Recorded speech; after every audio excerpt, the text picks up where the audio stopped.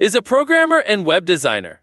Surely you'll be familiar with the hover event. This is an event that creates a transformation with an element when hovered with the purpose of emphasizing and highlighting. This type of effect exists in every website, whether small or large projects, because of its greatness and simplicity in creating it. Because normally to create an effect with the hover event, we only need CSS. For example, here I have images side by side. By default, these images are blurred and discolored. Only when hovered will the hovered object return to its original state. This is extremely simple because we just need to listen to the hover event and change the properties of the hovered object. But if all images are in their best state now, when I hover on an image, the rest of the images will be blurred. Do you notice the difference? In this case, the object that we will change the CSS value is not the object that is hovering, but the remaining objects. So with the hover syntax in normal CSS, this problem will no longer be solved. Some of you will choose JavaScript to calculate and process this exercise. But no, I will help you solve it simply and concisely with only CSS. With the help of two selectors, not and hover. If you find it interesting, don't forget to like and subscribe to the channel to watch more interesting videos about programming and web design. Thank you, everyone. Here I have a list class which contains many items. Each item will have a separate image. My task is to use only CSS so that when the user hovers on an image, the remaining images will be blurred. First, let's come to an indirect approach, which of course only uses CSS. Let's analyze it together. When the user hovers on an image, this image is in the item class, and the item class is a child of the list class. That means, when the user hovers on an item element, the list class is also hovered on.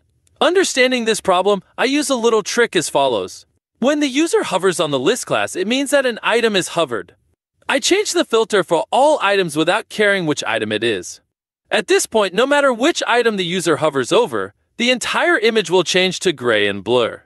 But if that's the case, it's still not what we wanted. Yes, now everything can actually be solved easily. We just need to create an exception item. When the list class is hovered, the hovered item is an exception. This item will cancel all the original blur filter values so that it returns to its original state. So method 1 works, no JavaScript, and 6 lines of CSS code needed. The reason I call it an indirect approach is because from the beginning to the end, we don't go looking for the item that is not hovered. But instead we change the effect of the entire item, then make an exception for the hovered item.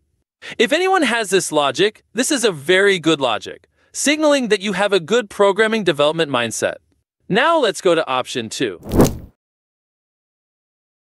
In contrast to the indirect approach, we will have the direct approach. If the indirect approach will require at least 2 steps to solve this problem. Then, with the direct approach, we only need 1 step.